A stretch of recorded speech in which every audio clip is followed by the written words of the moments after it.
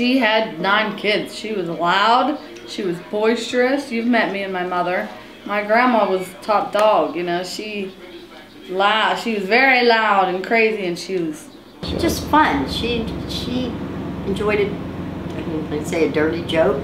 You know, very loving and caring. She had a lot of kids, a lot of grandkids, and us grandkids were around a lot. You know, family was very, very important to her.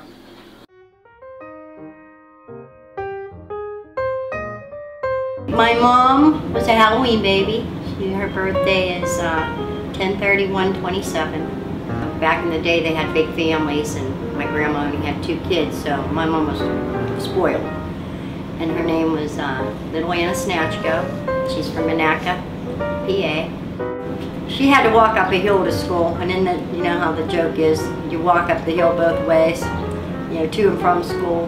And she said she was tired of walking, so she finished 7th grade, and then she quit. Her mom let her quit, and she went and got a job as like a nurse's aide. I think it was at maybe Rochester Hospital. Grandparents' house was up on a hill, and below them was the railroad tracks, and then the river, the Ohio River.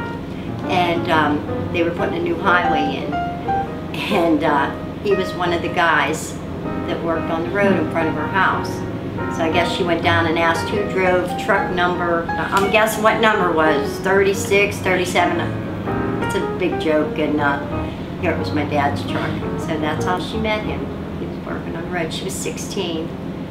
And shortly afterwards they got married. They lived in a lot of places. They actually lived in a boxcar. and the last place they lived, my dad and my brothers had owned Snatchko Bar out on Old 22. And my dad had racehorses.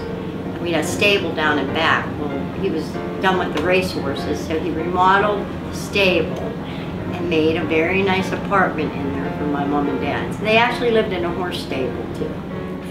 My mom had 7 boys and 2 girls. Dave, Ronnie, Judy, Larry, Roger, Paul, Betty, John, and Mike. When my brothers would fool around and wrestle and fight, whatever she had in her hand was what she went after the boys with. And if she didn't have nothing in her hand, she'd take her shoe off and go beat them with her shoe. To get them to stop. Married in 44. My dad passed away in 1999. It was over 50 years, I would suppose. 54 years before he passed away. She loved my dad very much. She went downhill after my dad passed away. Ended up having, I'm gonna guess, I'm thinking maybe 28 grandchildren, 30-some great-grandchildren. There are always kids around, always. And that's the way they liked it. She carried that picture around. We called it the dreaded picture. It was her and all the grandkids and all the kids, and the ball pictures of the boys. She's very proud of the boys. You know, they were all excellent athletes, every one of them. And she didn't care who you were. If you were sitting across the restaurant from you, she'd whip out that picture and she'd show it to them. We'd be like, oh, jeez. But yeah, the dreaded picture. In fact, it's still in her purse right now.